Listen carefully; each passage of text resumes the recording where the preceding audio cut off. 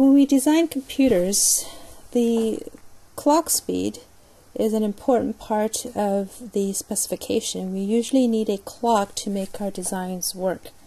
So the clock speed or clock frequency is usually defined in hertz or cycles per second. The clock cycle or the clock period is the inverse of that and measured in seconds per cycle. The relationship between the two is that of inverse. So let's do some examples to see how to convert between frequency and clock cycle and back and forth.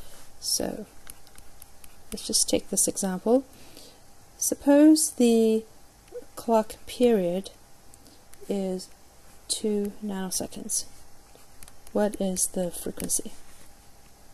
So frequency equals 1 over tau,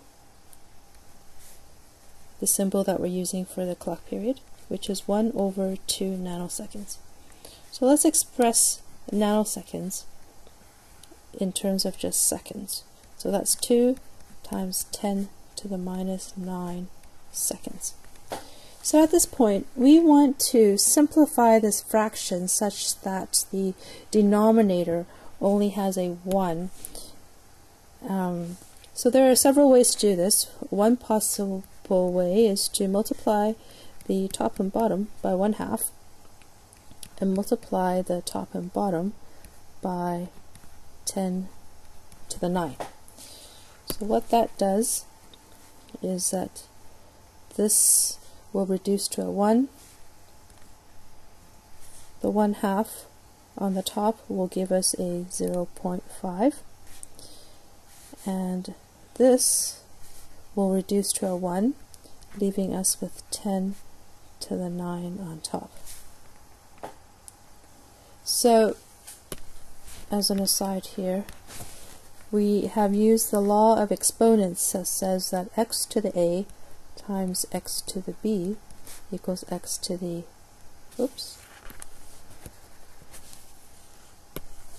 x to the a plus b.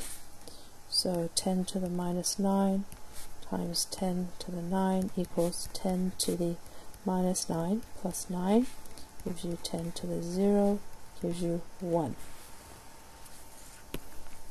Okay, so now we have 0.5 times 10 to the 9. Our units are now in cycles per second.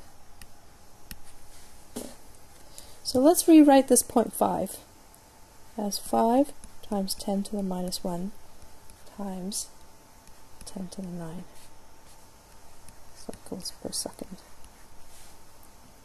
So how do we get that? Well, note that 0.5 is the same as 5 over 10, which is the same as 5 times 10 to the minus 1, or 1 over 2. So these are all equivalent ways of representing your 0.5. So now that we have that, we can use the law of exponents again to get 10 to the 8 from here. So let's expand this out. That's 5 with 8 zeros at the end. 1, 2, 3, 4, 5, 6, 7, 8. Let's put our commas in. Okay. So notice here that these 6 zeros, 10 to the 6, is mega. And so we have 500 times 10 to the 6 cycles per second, or 500 megahertz.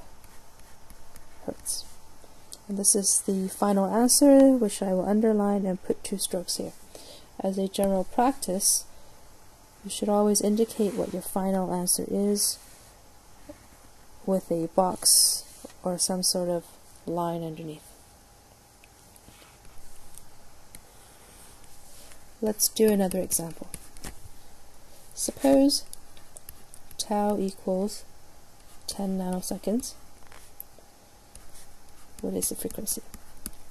So frequency equals 1 over 10 nanoseconds, which is equal to 1 over 10 times 10 to the minus 9 seconds. So using the law of exponents, I'm going to simplify this to be 10 to the minus 8 seconds down in the denominator.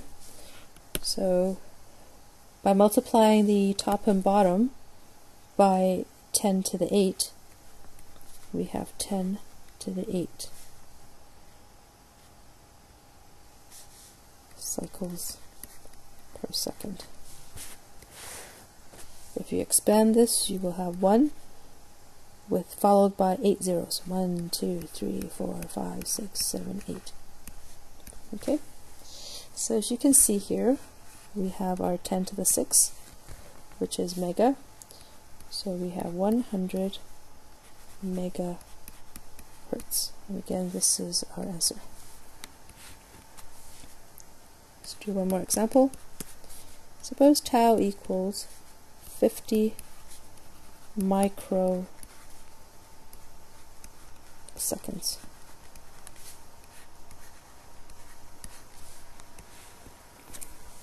So in this case, our frequency equals 1 over 50. Now micro is 10 to the minus 6 seconds. Okay, so that's micro. So let's rewrite our denominator as 5 times 10 to the 1 times 10 to the minus 6 seconds, which gives us 1 over 5 times 10 to the minus 5 seconds, which we can rewrite as follows. So I'm going to put my units here. So 1 over 5 is 0.2, and 1 over 10 to the minus 5 is 10 to the 5. Cycles per second is hertz.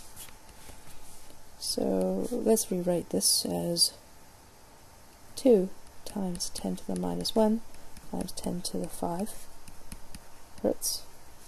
So how do we get that? Well,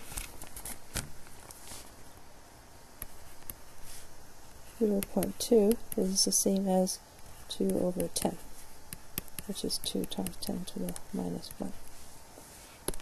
Okay, so using the law of exponents again, we're going to join these two powers of 10 together to get 10 to the 4th. Expand it out, 1, 2, 3, 4, 4 zeros. Notice that this is kilo. 10 to the 3. So we have 20 kilohertz.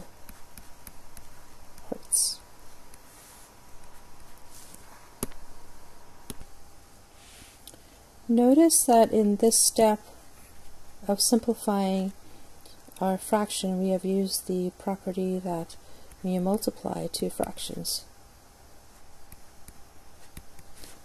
you multiply the numerator and the denominators together. Okay. So let's look at the case where